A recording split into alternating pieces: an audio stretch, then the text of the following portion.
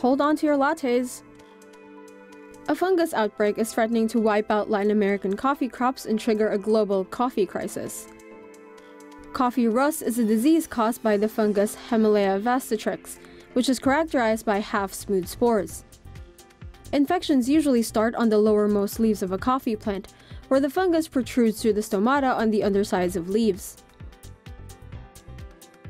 The disease causes powdery yellow-orange lesions to appear on the bright green leaves, making them turn a brownish yellow tinge. These lesions produce more spores, which spread by wind or rain to infect others. Though the fungus doesn't kill coffee plants outright, it debilitates them by causing leaves to fall out. With its nutrition source gone, the plant is unable to produce coffee cherries.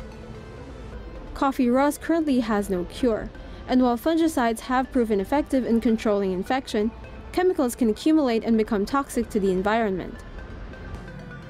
Scientists have also turned to genetic resistance, crossbreeding the rust-susceptible Arabica with a natural hybrid immune to the disease to create a more rust-resistant variety.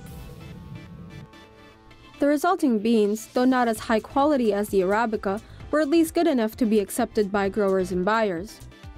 However, the fungus is evolving and may overcome once immune genes in 5 to 10 years. As of 2017, the Honduran Lempira was no longer resistant, and the natural Timor hybrid's resistance is also breaking down. Coffee rust had previously wiped out crops in present-day Sri Lanka during the late 1800s. But while that region bounced back by switching to tea production, it's unlikely that Latin America will be able to do the same.